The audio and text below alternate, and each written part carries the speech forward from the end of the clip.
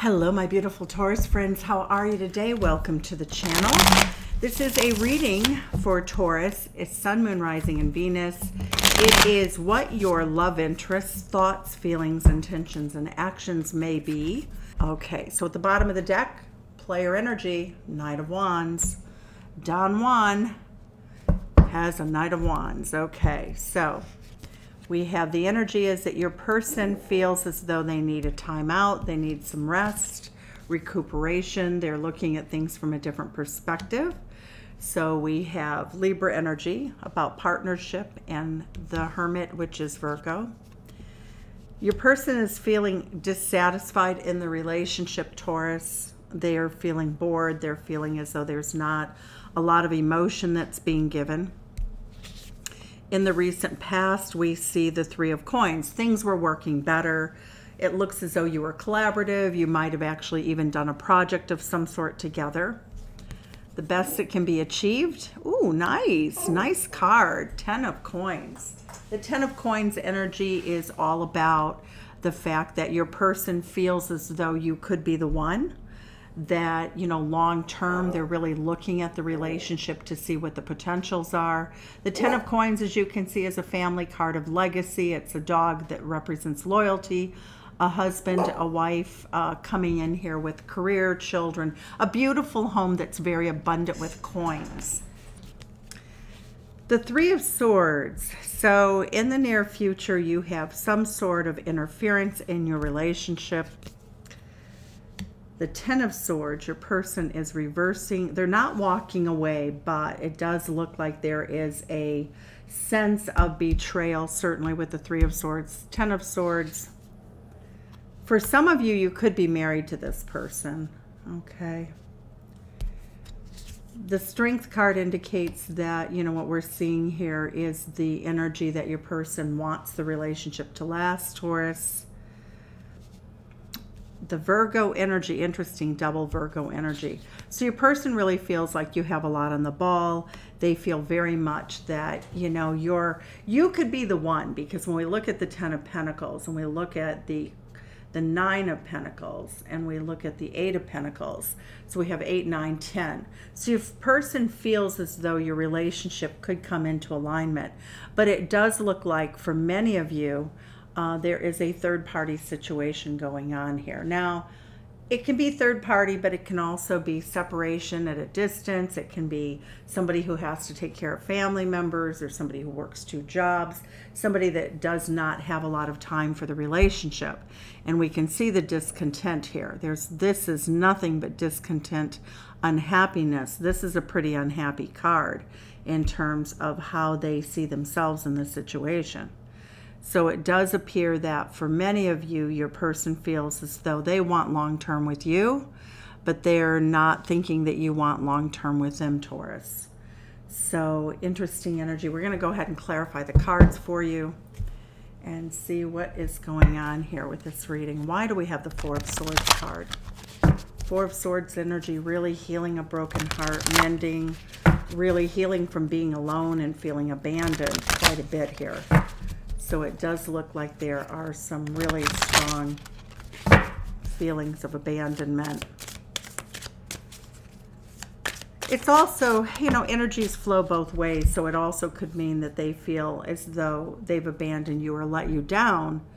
And now, you know, you're unhappy with them and they feel stabbed in the back by you. So that's another way. The cards are very flexible. How we read them is intuitive. But we have the 10 of Wands here. So the 10 of Wands is clarifying this 4 of Swords and Hermit card, okay? So 10 of Wands is really wanting to give up the burden, you know, wanting to let go, not wanting to carry a burden any further. It's a heavy burden. So the heartache and the sadness in this relationship has become a bit overwhelming to your partner. Very much so.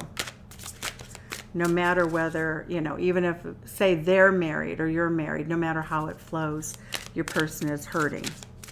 So the 5 of Cups energy, what do we have here for the 5 of Cups energy? We have King of Swords. So your person's trying to stay cool, calm, and collected. That's Aquarius energy. It shows a lot of maturity. So they're not just a person who you know, flies by the seat of their pants, Taurus. This person's pretty grounded here. All right, we have the King of Pentacles. There we go. It looks as though the two of you can build abundance. It looks like the two of you may have a business together, may have worked together, and that is a very happy and joyful part of what your person loves about you, Taurus, is this beautiful King of Pentacles. That is your energy. So here you are in the reading, and look at all these coins. 1, 2, 3, 4, 5. That's really a lot of coins, okay? So we also get here the Five of Cups energy is coming into the energy of feeling disappointed that you seem to have something with somebody else.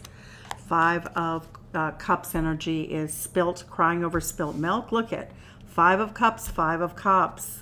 Same energy, sadness. So that's the underlying energy that they have in the reading right now at this time for the relationship. The Hermit card, they feel alone. We have the Hermit card here, right? So we have the Hermit card here. Now we have the Hermit card there. So whoever it is, and you know, feelings can be vice versa, Taurus. This could be you feeling this way towards your partner, but I'm not reading it that way.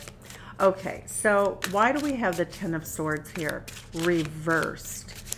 There's not really been a betrayal. However, the Moon card says it feels like betrayal. So your person is really feeling very at risk in this relationship. They're feeling very, very vulnerable, Taurus.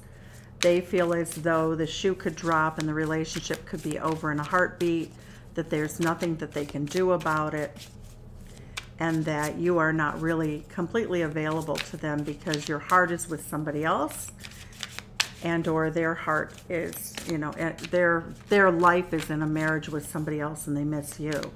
All right, so why do we have the Strength card here? The Queen of Swords. So what we're seeing here, Taurus, is your person really is very strong. They can and will walk away if they feel the call or the need to do so. That's what the Queen of Swords does, Libra energy. She walks away from anything that is not in her highest, you know, good.